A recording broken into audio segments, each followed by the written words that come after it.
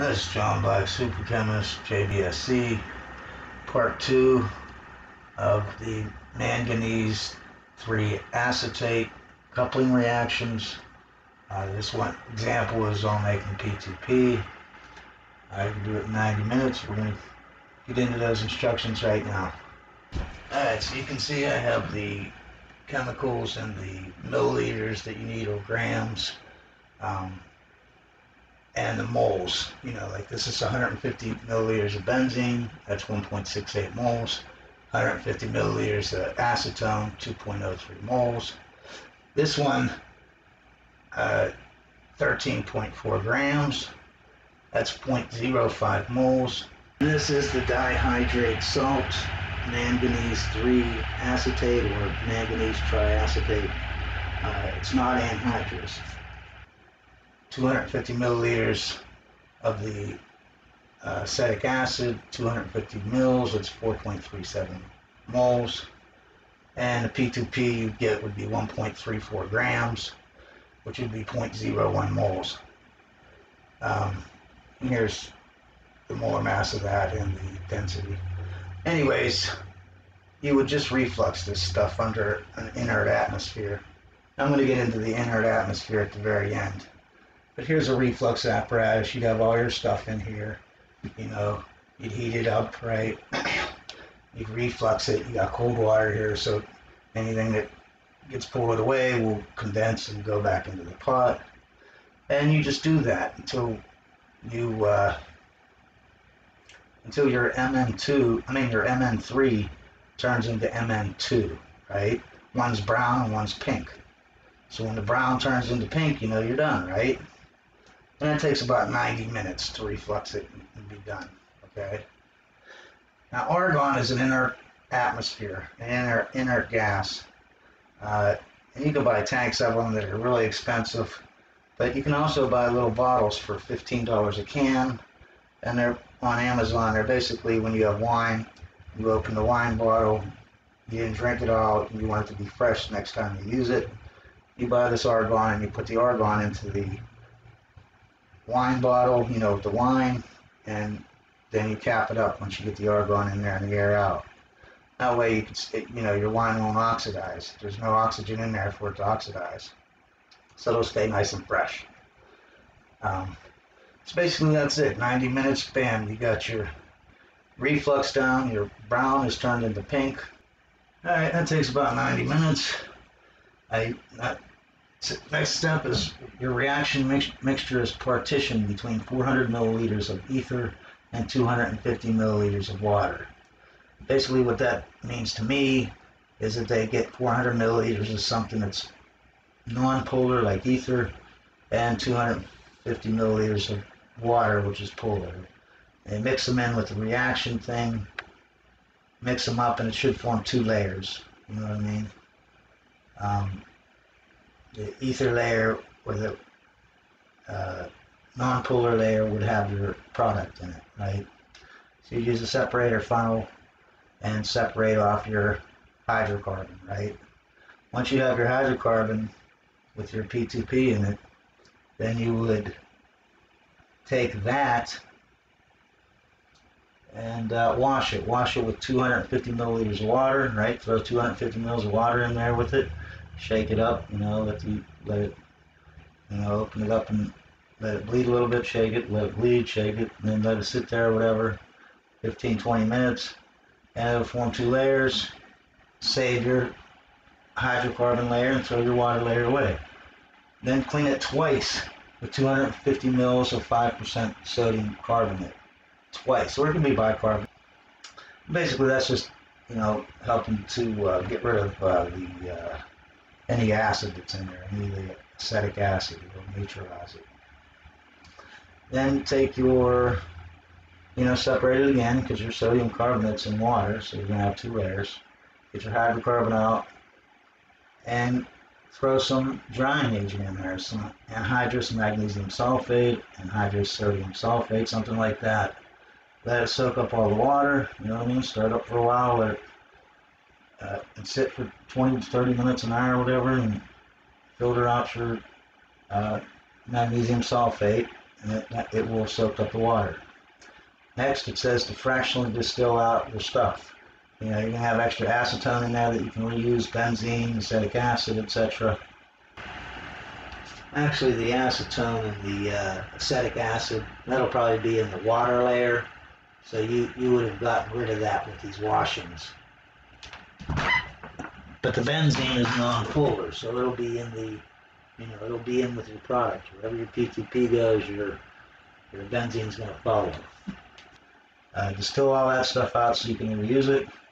Now, it doesn't say to vacuum distill the rest of it. It just says, and then continue to distill until you get your P2P. You'll have 40% yield, which is 0.134 grams. Wait, 1.34 grams, and that's the end of it. The 40% yield is based on the man-3 acetate. Now that I've gone over the exact instructions, I didn't actually go over the argon yet, how to use the argon. I'm going to do that at the very end. But let me go over some stuff about what I do not like about this reaction, the argon being one of it. That's why it'll be the last one on the list here. The first thing is this. I want you to look at the molar whatevers, right? Now remember, we need twice as much man-3 acetate because it's doing two things. It's oxidizing twice, right? Keeps taking off a hydrogen free radical twice. To do that, you need twice as much Mn, right? Now I want you to look at you got 1.7 moles here almost and 2 moles here.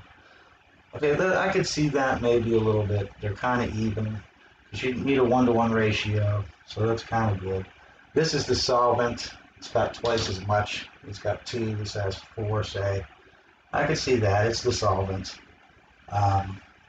This has got to be confusing now. You'll notice that there's only 0.05 moles of that, and you need twice as much. So if I take it in half, it would be 0.025 moles, right? Now, do you see the difference between, you know, this should be 1, 1, 1, and up here it'd be 2. But it's not. It's not. It's almost, say this is almost 2 and this is almost 2, so that's a 1-to-1 ratio.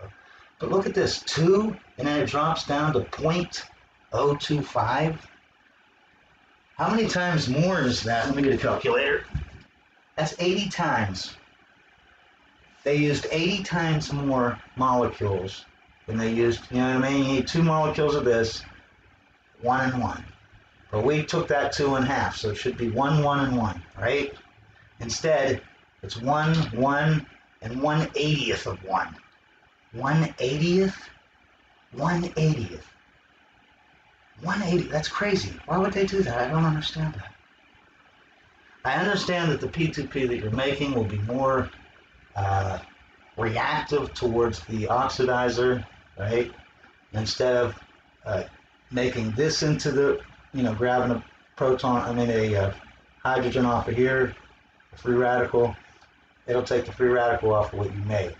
And now this will try to react with the benzene. Or this will try to react, you know what I mean, with itself or whatever. Yeah, it'd actually probably be, because this right here would be an alkyl group attached to it, say, and that is electron donating, so that would activate the ring. This would actually be more active than the benzene ring, so it would start reacting and try to add to another P2P ring. But, so I understand why you wouldn't add as much, you know what I mean? You don't want to make too much P2P because you'll start reacting with it, right? But 1/80th? 1/80th seems so low. That just seems crazy. Like, what's the point of even doing this reaction? So I would suggest, I don't know if this reaction works, I have no clue. When I try it, I'll probably use ethyl methyl ketone instead of methyl methyl ketone. You know what I mean? That way I won't be making P2P. I'll be making P2P with the methyl group right here on this benzyl carbon. I don't know, I'll have to look it up to see if that's illegal or not. But anyways, I would try it and see if it worked. If it did, then I would start trying to add more of this oxidizer, because an 80-to-1 ratio, no. I would, the next time if it worked, I would double this. And if it worked then, I would double it again and keep doubling it until I seen that it was screwing up, you know, adding more is not good. Because 1 to 80, that's crazy talk. That doesn't make any sense. You know, keep in mind it may be about solubilities and having, you know, this may be a solid in the reaction until someone actually does it. You don't know how much MM3 you can put in, you know, the salt, how much you can put into the reaction. But let's just say I put 4 times as much as this, 4 times as much as these instructions. Everything else stayed the same, just the manganese 3 acetate I added 4 times as much, 53.6 grams instead of 13.4. And I got only a 30% yield. I would still get 4 grams instead of 1.34. Why wouldn't they do that? I'd rather have a lower yield and get 3 times as much as this stuff than, you know what I mean? You're using a lot of chemicals here. Let's say you added in 134 grams, a whole mole of this man 3 acetate. Okay, that's 10 times as much instead of 13.4 grams. Let's say your yield was only a quarter, 25% instead of 40%. You would still get 8.4 grams instead of 1.34. I don't see why you wouldn't try to do it. Even if your yield went down, what you get in return is a lot more. I don't see why they would use this so low. But like I said, it may be about solubility and having solids in the pot that you can't put that much in, you know what I mean? I've never done the reaction, so I really don't know. Oh, the other thing I didn't like about it is this. The acetone is more reactive than the benzene towards this oxidizer. So the oxidizers obviously when they react with the acetone, it's going to dehydrogenate. Then that is going to react with something. And what's in the pot? Acetone and benzene. So it doesn't have much choice, you know what I mean? So it has those 2 choices. So it could start reacting with acetone. You know what I mean? You make this into a free radical enolate, and it reacts with another acetone, maybe kind of doing almost like a aldol condensation reaction. I would think I would want to add, like they have more acetone than benzene. I would think that I would switch these around so that I had more benzene and less acetone. But that's just me. I mean, I'm just guessing about that. I don't know. It just seems like it just seems like I would add more benzene than acetone. The other thing is that looking at these things, there's 150 and 150, that's 300 milliliters, 400, 550 milliliters, plus say 20 milliliters there, that's 570 milliliters. You're going to need a 2,000 milliliter round bottom flask to do this reaction to make this little tiny amount, okay? So that doesn't make sense to me. That doesn't make sense at all. That you would add so little of this 1/80th when you need, you know what I mean? So I don't like those things that I mentioned so far, but it does seem like a good reaction. At least you can reuse, you know what I mean? You can fractionally distill at the end and get your benzene back and your acetone back and reuse them, you know what I mean? And then your MN2 acetate, you can get it back, right, in the pink form and just remake the MN3 acetate. So you can recycle it also. And you can recycle your acetic acid. So as long as you can re-up this to a better thing, 1 to 80 ratio is crazy. I mean, this is 1/100th of a mole, you can only do 1 reaction with this to play around with what you made, you know what I mean? Now as for the argon, this is another thing that I don't like, is the argon. Okay, well I ran out of time, so there's only one thing really left to talk about, and that's the argon. So I'll talk about that in part 3. So please don't miss part 3. You all have a great day, and always remember, science is great.